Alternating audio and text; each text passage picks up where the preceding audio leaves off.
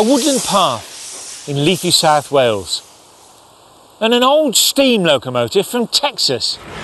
What's the connection?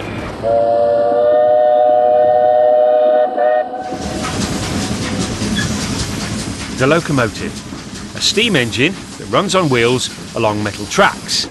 It's a simple idea now, but at the end of the 18th century, it was revolutionary. The story of how the first iron horse hit the tracks begins here in the hills of South Wales.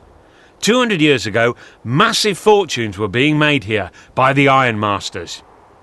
They were tough businessmen, pioneers, and their experiments in production and locomotion changed the world forever. This hill, the Blorange, contained all the raw materials needed to make iron. Iron ore, limestone, coal. And over there are the ironworks. In 1789, the year of the French Revolution, another revolution started here. A group of enterprising Staffordshire businessmen took a lease on some land at Blaenavon. They built a range of furnaces, the first multi-furnace site to be built from scratch. It was a massive investment, a massive gamble, but it showed massive confidence. By 1812, 23 years after they were built, these furnaces were the most productive in the world. The furnaces were set into the hillside, so you could load them up top there with the charge of iron ore, coke and limestone.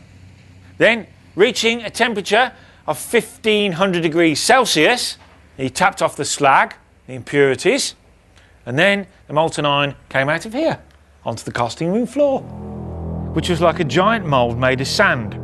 One long channel and a series of side channels, and they reckon it looked like a sow with piglets. Hence the name, pig iron. They were producing 70 tonnes of pig iron per furnace per week. They reckon you could see the smoke for miles. I bet you could smell it as well. The investment in the works was paying off. It had the latest technology, a steam engine instead of a water wheel to blow air into the furnaces. These were its feet.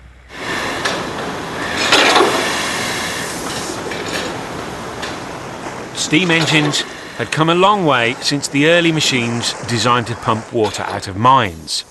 There were hundreds of them, pumping and winding in works around the country, but they were still big and unwieldy. Nothing like a locomotive, a compact machine that could move itself around. Steam power couldn't yet solve the ironmasters' great problem: how to get their 50-kilo pigs to market. Blaenavon has world-class technology and record productivity. And one slight problem: geography. Newport, the gateway to the sea, that means world markets and massive profits, is 24 kilometres that way. Any ideas? What they needed was a transport network, and this was the age of the canals. It's a long way down there, and a long way up there. Seems a funny place to build a canal, on the side of a hill. That was the closest they could get to the ironworks. In this part of Wales, the valleys run north to south, so it's not surprising that waterways were one part of the ironmasters' route to the sea. If they couldn't use the rivers, canals were the next best thing. This is the business end of the canal, the toll house. See? Ironworks. In this narrow section here, which could be closed off at either ends, the boats would be gauged, measured, and the tolls calculated. Charity not being one of the priorities for canal promoters. Pig iron, finished iron, 3d per tonne per mile. Iron ore, 2d per tonne per mile. Limestone, penny per tonne per mile. But there could be understanding though. Throughout the history of the canals, coal was always measured at 2100 weights per tonne. That's an extra 100 weight to allow for personal allowance and the constant pilfering from canal boats. This is a small version of the boats that use this canal, and they were bulk carriers. It's incredibly simply constructed, very similar to the Worsley mine boats and other boats of that type, the Birmingham boats, all day boats. Didn't have proper accommodation because it was only working a short stretch of canal, and it did a very simple job. It carried materials in bulk. The canals could go up the valleys and along the hillsides, but they couldn't go all the way up the hill to the ironworks. There was a missing link. An Act of Parliament authorising the canal near Blaenavon also gave permission for railways to ironworks and mines in the area. But they hadn't invented locomotives, so what were these railways for? To find the answer, we have to go deep into the Blorange Hill to look at the coal mines. In an 1812 time and motion study in a Scottish mine, it was found that women were dragging 70-kilo baskets of coal 50 metres to the shaft, and then up a vertical ladder for 40 metres 24 times a day. That meant that each one of them was carrying 2 tonnes over 2,000 metres through tunnels and up shafts, and for that they got 8p. As the demand for coal grew and deep mining developed, the old manual labour systems weren't good enough. This is a bulk system. This is a dram or tram, and it runs on a tramway. Cast iron rails, trams with cast iron wheels, taking loads of coal along the mine workings to be taken to the surface. And what better way to pull them than with a pony? Tiger, Essex, what mate, Albert, Bounce, Victor, who was the last resident and left in 1972. Eventually the motive power went from ponies to machines. Steam, later, much later, electric. But the tramway system stayed the same. A narrow gauge, friction friendly bulk transport system that was incredibly adaptable. God bless the man with peace and plenty who first invented metal plate. Draw out his life to 5 times 20 and slide him through the heavenly gate. These metal plate tramways seem to be just what the ironmasters were looking for. Llanvoist Wharf on the Brecon and Abergavenny Canal. A peaceful, not to say rural place, but 200 years ago this would have been busier than Spaghetti Junction and twice as dangerous. So what's happening here?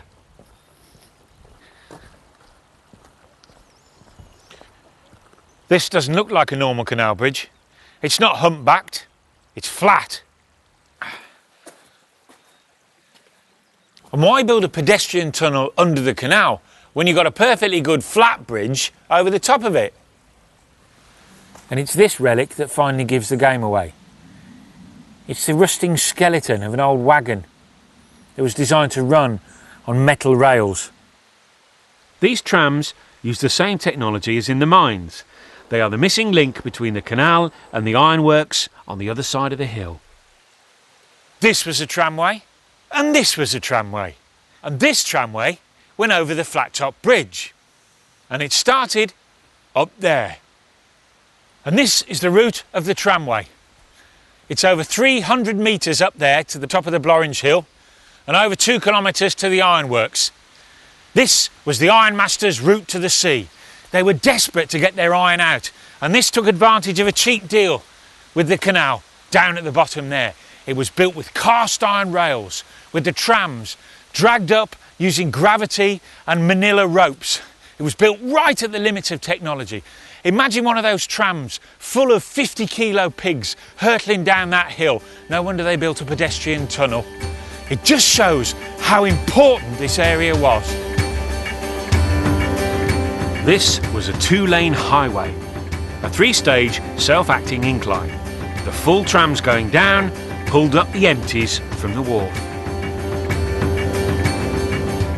This is the summit level of the tramway. Inclines are back there, The ironworks are that way, and this is where horse locomotion took over. They used gravity back there. If you look down here, you can see the stone sleepers. These holes here took the wooden pins that anchored the cast iron rails in sections. And because this was horse powered along this section, you couldn't have traverse members because the horse had to walk in between. This is a tramway here. There's one over there. There's one going up there. There's one up there on another level. There was an extraordinary network of tramways, both across and through the hill. This used to be one. It brought limestone from the quarries of Tilla and Prushdi and then entered the tunnel here. And emerged here, 1.8 kilometres later, the other side of Blorange Hill, just metres away from the ironworks. They like the tunnels around here. This whole tramway system was a fantastic feat of engineering that linked the ironworks through that hill there to the canal, the other side of that hill there. But what has this got to do with the birth of the railways? The hills and valleys of South Wales now had a network of metal railways, but for horse-drawn trams. What was needed was a breakthrough in steam technology. From the 1770s, the steam engine market was dominated by the partnership of Boulton and Watt. They had made some improvements in efficiency, but their engines, using massive copper boilers like giant kettles, had serious limitations. To get more power, they had to build bigger and bigger machines. And working at low pressure, £5 per square inch, there was no way these machines were ever going to move themselves along a track. Boulton and Watt used patents to keep a stranglehold on their competitors, preventing new ideas from breaking through. Finally, in 1800, the patents expired and the cork was out of the bottle.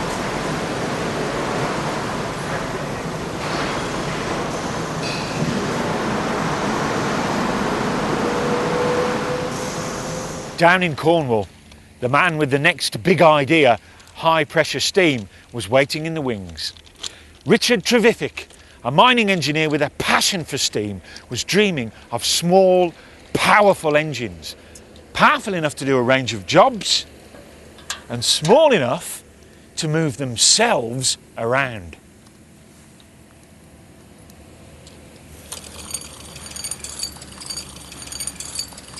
High pressure locomotion.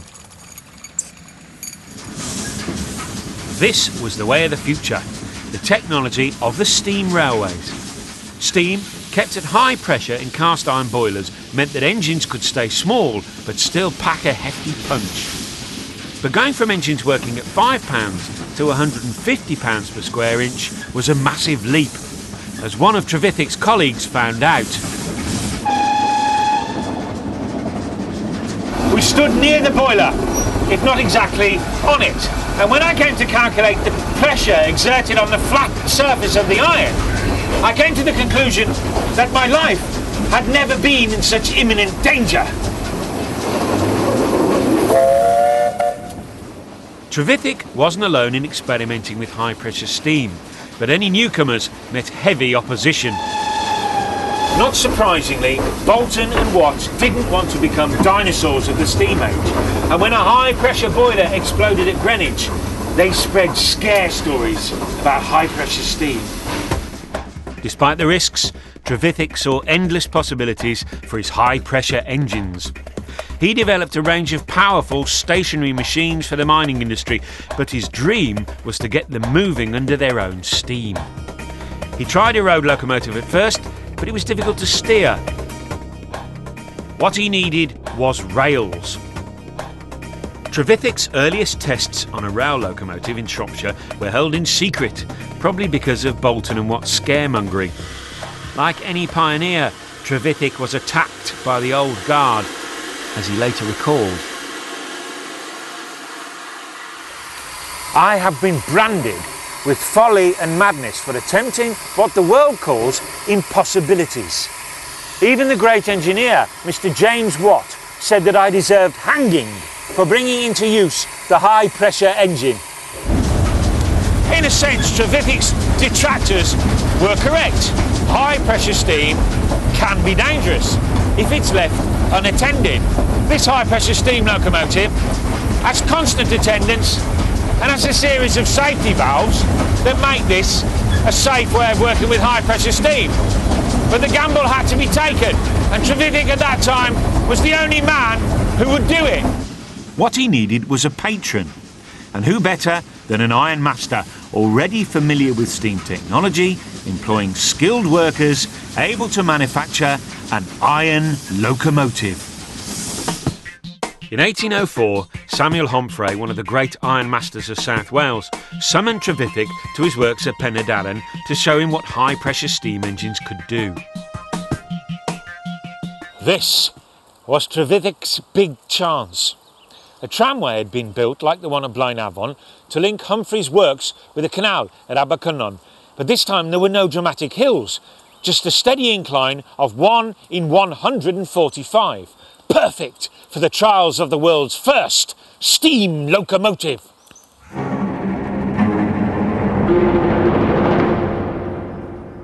Humphrey's great rival in the area was Richard Crawshay, and this is the family seat at Merthyr Tydfil. There was money in them dar hills. Crawshay heard of Trevithick's visit and saw an opportunity to make a mockery of the competition. Smooth wheels on smooth rails?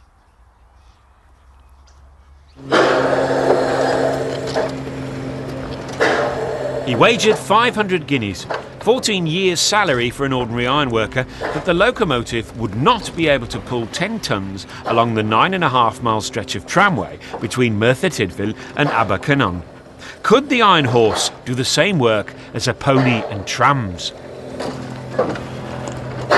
Samuel Humphrey took on the bet with confidence, probably because he'd heard positive reports about Trevithick's secret trial run in Shropshire the previous year. And this is a replica of that secret locomotive. All right, Alan. Hi Mark, how you doing, mate?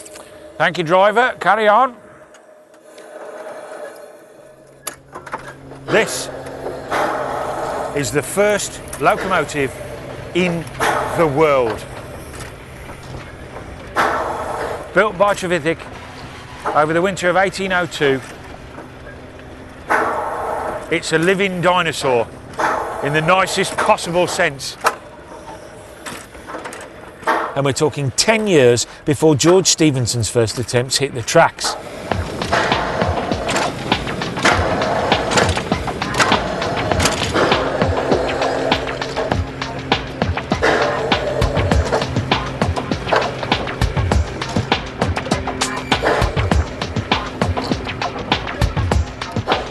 Trevithick's tram wagon, as he called it, had a cast iron boiler that could sustain 150 pounds per square inch of pressure, the same pressure that steam locomotives still run on today. It had an 8¼ inch diameter cylinder with a 54-inch stroke that was set into the boiler immediately above the flue.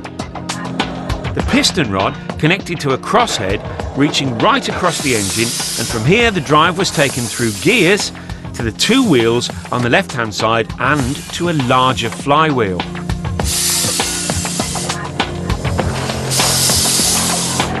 The locomotive was cleverly designed to work as a static machine as well as on the move.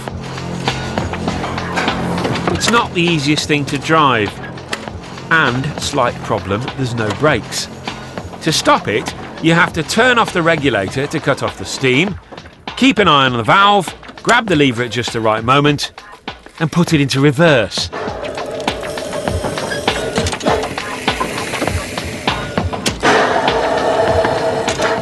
To us, it looks old and quaint, but to some of Trevithick's contemporaries, it seemed like a monster on wheels. A man by the name of Trevithick has lately invented a machine that goes without horses. It travels with great velocity. The danger seems to be of the water being exhausted and the vehicle catching fire. It is, I'm told, a very large and ugly machine and will be very frightful to a horse. But down at the Penydarren tramway, the Iron Horse was performing well at first. Samuel Humphrey wrote, I have the satisfaction to inform you that our tram road engine goes very well. We made a journey on our tram road of 9.5 miles. It took 10 tons of iron and 60 or 70 people riding on the trams. It goes very easy at 4 miles per hour and is much more manageable than horses. It seemed that Trevithick's locomotive had done everything required to win the bet. But the result was unsportingly challenged on a technicality, because some of the original tracks were moved. So much for the 500 guineas. There's no record of any money changing hands. What was worse for Trevithick, the trials exposed a major technical hitch, not with the engine, but with the tracks. The heavy locomotive had a disturbing tendency to smash the brittle cast iron rails. And that's what discouraged Trevithick from developing the locomotive and gave George Stephenson the chance to claim all the glory as the father of the railways. The truth is that the original steam locomotive was born out of a mix of Cornish genius and hard-nosed industrial competition. Thanks to the pioneering engineering of Trevithick and the canals and tramways of South Wales, the Iron Horse soon became a reality, and shortly it took over the world.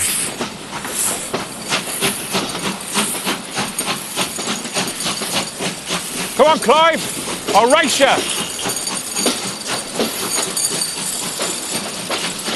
And the story has now come full circle.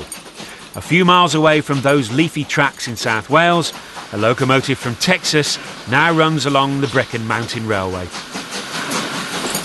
Same principle, different scale.